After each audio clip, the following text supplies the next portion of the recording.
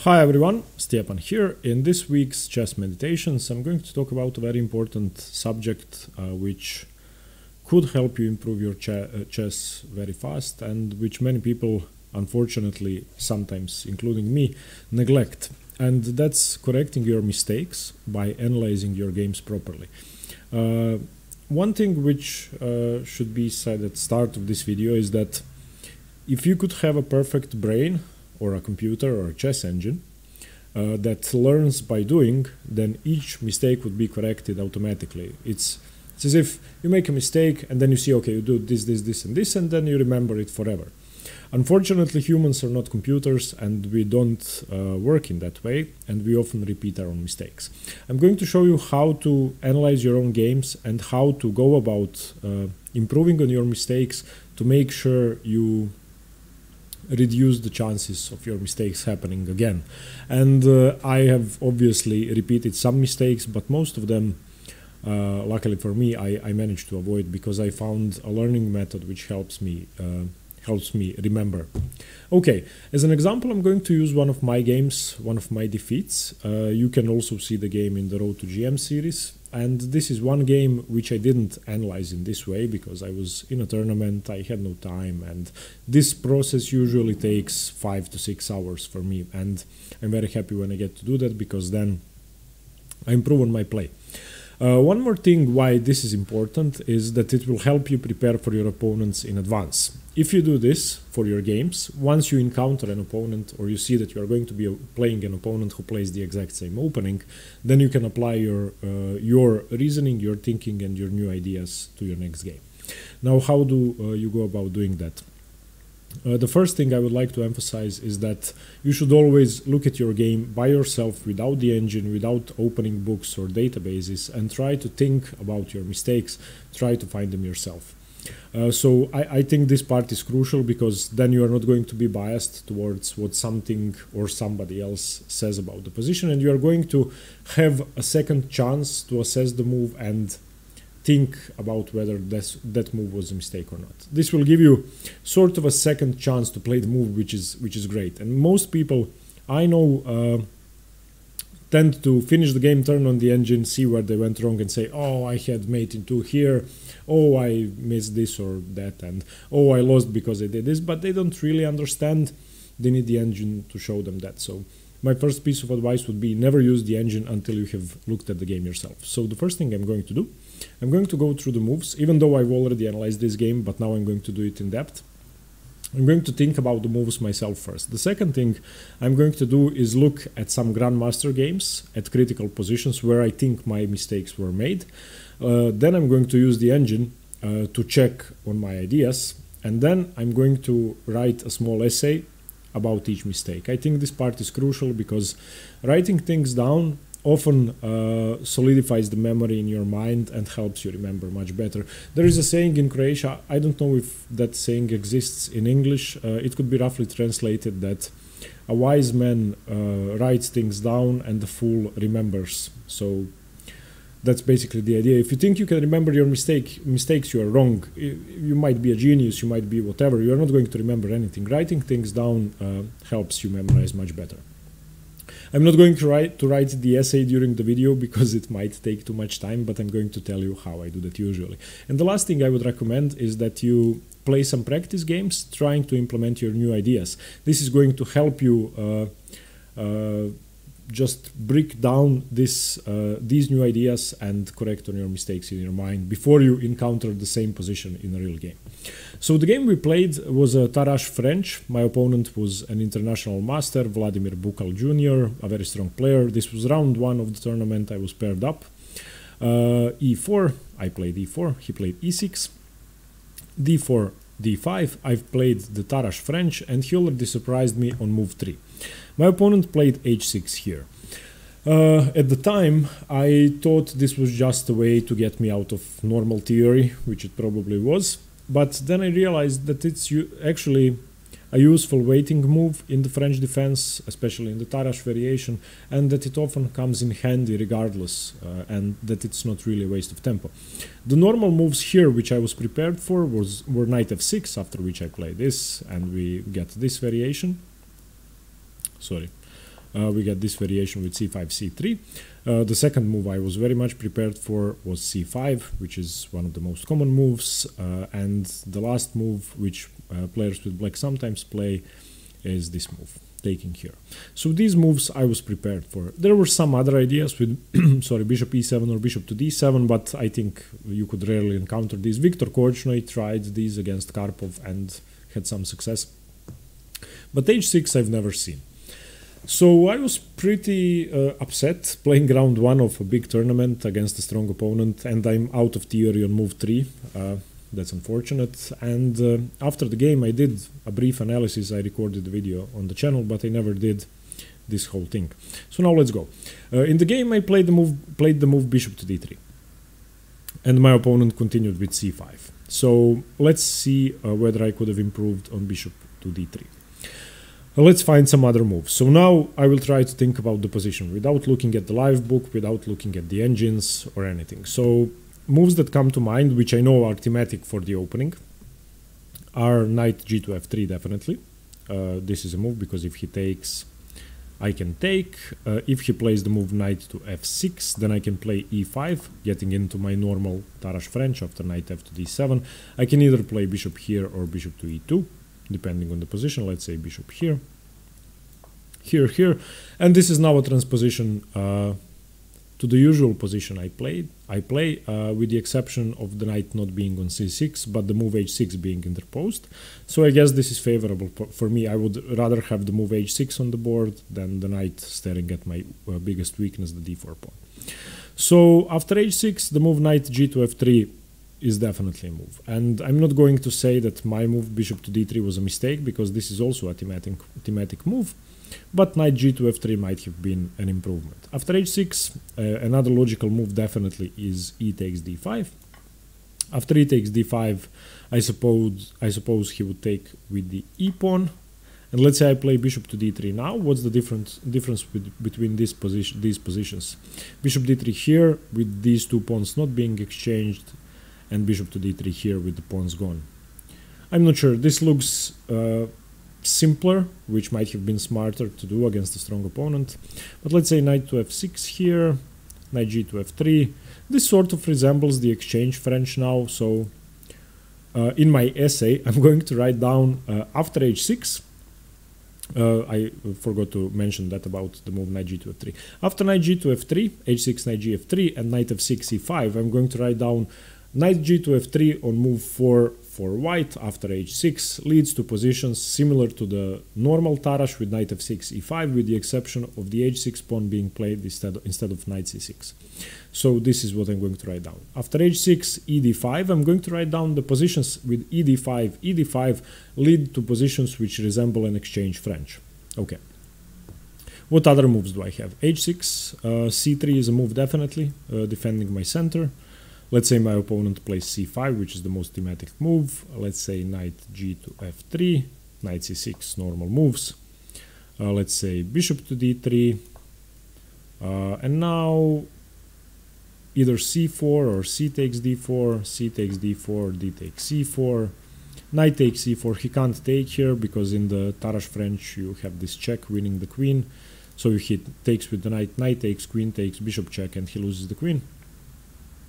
So for these positions, after h6, c3, I'm going to write down positions after h6 and c3 lead to an isolated queen's pawn for white, and positions like this. So I'm not really thrilled about this. What other moves do I have after h6? I can consider the move e5, definitely. e5, c5 has to be played. This now resembles the advanced French with my knight being on d2, which is kind of strange. So I'm going to write down an advanced French with my knight on d2, is that good or not? And I really need help here because I don't play the advanced French.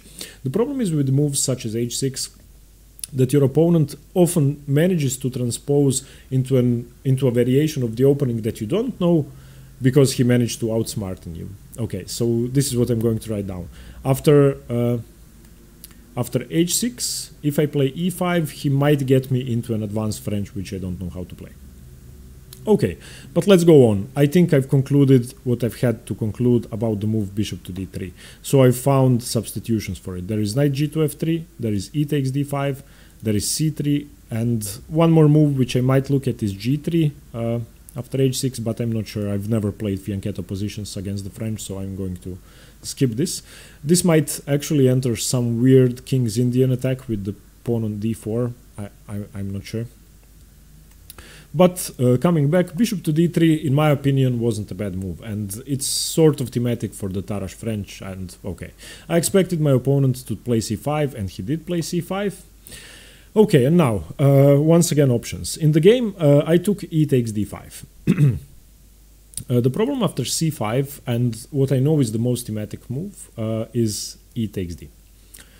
In positions where my opponent doesn't play h6, so here after c5, this is the best move. This is the most common move. So in this position, in these positions without h6 and bishop to d3 being interposed, e takes is the best move. After c5, I figured e takes d5 should be the best move here still. So I played that. What were my other options after c5? After e takes d5, my opponent took with the e pawn, and then we entered the positions which I sort of know, but it's weird because usually the pawn isn't on h6 and my bishop is still on f1. So once I play this bishop to b5 check, which I played in the game, I'm actually wasting a tempo because I played this and this. But we are going to come back to that. So after c5, I'm going to write down e takes d5, which I played because of the idea I wanted to play loses a tempo because I have already developed my bishop from f1 to d3. And since I want to play bishop to b5 check in these variations with e takes d, bishop to b5, there are thematic moves like queen to e2 check, etc. Either bishop to d3 was a mistake, or e takes d5 was a mistake because both of these moves together don't make any sense. So let's find some alternatives. Since I've already played bishop to d3, I think my move was a mistake. And a normal alternative, of course, is knight g to f3 once again. Here my opponent would have either taking or playing c4. So let's say c4 first. After c4, bishop to e2 is forced. Let's say knight to c6, the most common move. Let's say I castle here, everything is defended. Knight g to e7, for example. Knight f6 might be too risky. And what's this position like? I think this is quite good for me. So I'm going to write down, after c5, knight g to f3 is a solid move if my opponent plays c4. c4 sort of relieves the pressure of the d4 pawn and my position is okay. After knight g to f3, he doesn't have to play c4, which I think is a bad move in the French in general. He can take on d4, of course, which is the best move. C takes d4, knight takes d4. Let's say knight to c6, challenging my knight. I can either take or retreat or defend. I think I want to take. Takes. Let's say I castle. So I'm writing down after c5, knight g to f3, if my opponent takes on d4, I'm going to leave him with a strong semi-Slav center. And I usually use patterns for writing my essays down, and a semi-Slav center means c6, d5, and e6 for me. And an easy exchange of the bishops with, let's say, queen b6, bishop a6, and my opponent has no problems. So I don't really like the move. After c5, I don't like knight g to f3 because of taking. So I'm going to write down after c5 in this position, knight g to f3 I don't like because he's going to have a strong center. What are my other moves? I can definitely defend the pawn, let's say c3. And now he should take cd4, cd4, let's say d4, knight e4, he still can't take the pawn, bishop check wins the queen. Let's say bishop b4 check, developing with tempo, knight c3, he still can't take, let's say knight f6. So after c3, once again I'm going to write down c3, same as in the last variation after h6, leads to positions where I have an isolated queen's pawn. Okay, what are my other options? After c5, definitely taking on c5 is an option, instead of taking here. And after d takes c5, bishop takes c5, knight g to f3 normal developing move, knight f to 6 normal developing move. I don't think I want to play e5, I want to keep this tension. Let's say I castle, knight c6, ed, I have rook e1 check. Okay, so I'm going to write down after c5, d takes c5 makes much more sense, and I have a more solid position. Let's move on. c5, I did play e takes d5, so what can you do? E takes d5, and my idea, bishop to b5 check, was played. Alternatives to bishop to b5, which I think was a mistake. And now, bishop to d3, bishop b5 check were a mistake, and e takes d5 were a mistake, in my mind. So I'm going to write that down. Bishop b5. Okay, and I'm not going to go into the other moves. I lost the game. You can watch the whole game on the channel. This will take too much time when the variations start to branch out. That's why I said that it usually takes me 5 to 6 hours. So this will be my first step. I'm going to go through the whole game, writing down my ideas and each possibility I find to be sensible. After that, I'm going to do the following. You can do this in ChessBase, you can do this in many databases. Lichess has one implemented. So once you are in Lichess, you have this book icon, opening Explorer. You click on that, and then you are going to find the strongest games, top games, if you scroll down. So in this position, let's say I'm on move h6. I'm going to see what the strongest game was. I'm going to click on that. Anand Nakamura 2014 was a draw. Melkumian Carlsen was a win for Carlsen. I'm going to look at that game. Okay, just click on the game, look at the game. So now we are looking at Melkumian versus Carlsen. Melkumian is 2600. So let's see what Melkumian played. He did play knight g to f3. And then I'm going to go back to my analysis and see what I thought about knight g to f3 here. After h6, knight g to f3 was definitely one of my moves, and I had knight f6, e5, knight fd7, bishop e2. This was one of my variations, and I figured it transposes to the normal Tarrasch. So let's see. After knight g to f3, Carlsen played knight f6, which was played, and Melkumian didn't play e5, he played bishop to d3, which I think is weird. So now I'm going to write down bishop to d3 is possible after knight f6, but I think e5 might be better. So now I already have a new idea. In my own analysis, I was only looking at knight g to f3, knight f6, e5 because I know this pattern, and I don't know this. I actually don't know if the knight is on f6 and not chased away yet that I should play bishop to d3, simply defending the pawn. So now in my essay, I'm writing down Melkumian, Carlsen, Melkumian played bishop to d3. Is that a good idea? Why would I just defend my pawn and not chase the knight back to d7? So this will be my part of the essay. So let's continue. Carlsen played c5, c3, and I think I've seen this position before. Okay, let's look at this c5. What position did we have here? Wait, it was, I think, after h6, bishop to d3, c5, and now I was looking at the move knight g to f3.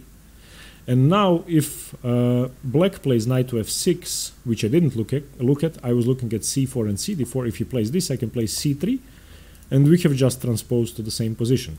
So okay, now I'm going to write down the possibility of c3 being played after c5, and Melkumian was playing that. And I'm obviously in this position now, I'm not going to look at only one game, I'm going to look at more games. So once again on Lichess, opening Explorer, you are going to find more games. As you are going more and more in depth, there aren't going to be that many games. At some point there are going to be none, but still you are going to have new ideas for the at least first 10 or 15 moves. So this is going to be stage 2 of me correcting my own mistakes. Okay, so after I've done that, let me turn this off. I'm returning to my game, back to the beginning, and now I already have an essay with my own ideas. I have an essay with grandmaster ideas from several games. I will usually look at 5 or 10 games simultaneously. After I've done that, I'm going to have an essay like this. I'm going to have 3 pages. The first page is my ideas, the second page is grandmaster ideas, and the third page is going to be written down now, and that will be the engine analysis. Turn on the engine, look at the game. e4, e6, d4, d5, knight d2, h6.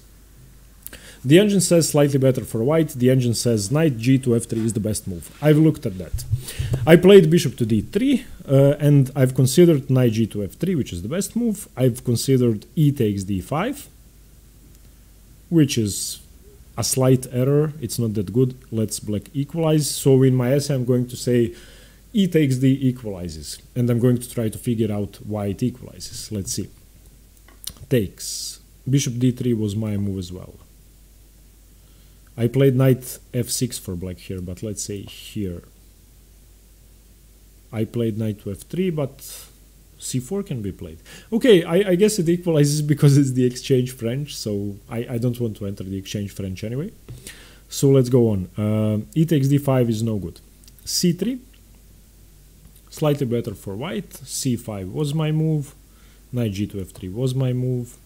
Knight c6 was my move. Bishop to d3, and now we were looking at the positions with cd4, cd4, d4, knight e4, bishop b4, check. Okay, let's look at that. C takes d4, c takes d4, d takes e4, knight takes e4, bishop b4, check. I should cover with the knight. The position is equal according to the engines, and I was correct. I get to play with an isolated queen's pawn, which I don't really like. Black can blockade. Black can even exchange here. No, he can't exchange, but he can blockade with the knight and definitely get his knight into d5. So I'm going to write down the engines think c3 is equal, but the position is uncomfortable for white because I have an isolated queen's pawn, so a structural deficit. So let's go on. And I'm going to do that for every single move throughout the game. And at the end of the analysis, I'm going to have 3 essays, which I'm going to put together into one essay about each move and about the ideas most importantly. So now when I have done that, I'm going to go online or go play against myself or go play against the engine on Lichess. I'm going to set up the position after h6 and go continue from here. Just play the engine if you have nobody else to play. And then I'm going to try to implement my own ideas. After I have finished the game, I'm going to do the assessment of how I did this time. And hopefully after 3 to 5 or 10 games, when I encounter this in the next game, I'm going to be able to face it as a much stronger player in the variation. And often, if your game is online, and this game of mine is online, people are going to look at it, see, oh, he lost against this, I'm going to prepare something similar. I've actually had one player play, instead of h6, a6. I don't want to get into that. I lost the game horribly. It was a lower rated opponent. So I think this was because I lost the h6 game and she wanted to find something to stress me out and get me out of my prep, and I was out of my prep. So okay, let's go over the steps once again. So the first thing should be think with your own head, try to find your own ideas, write them down. Look at what strong players play, look at grandmaster games. On each move, write their ideas down. After that, go through the game the third time. Go with an engine, write what the engine says down. After that, put down an essay all together, check your mistakes, check how you plan to correct them, play practice games, and the best thing is the next time you're going to face, in this case, the French defense, you can just take your essay out and say, okay, I played this, I should play this, blah, blah, blah, blah, blah. Your preparation is going to be much easier. Okay, I hope this helps. Please let me know what you think about this method. Let me know if you do something similar. Please let me know if you can help me improve the method. I would really like to either do it faster or do it more efficiently. Please give me your thoughts in the comment below. Thanks very much for watching. Once again, hope this helps and stay tuned for more chess. See you later. Bye bye.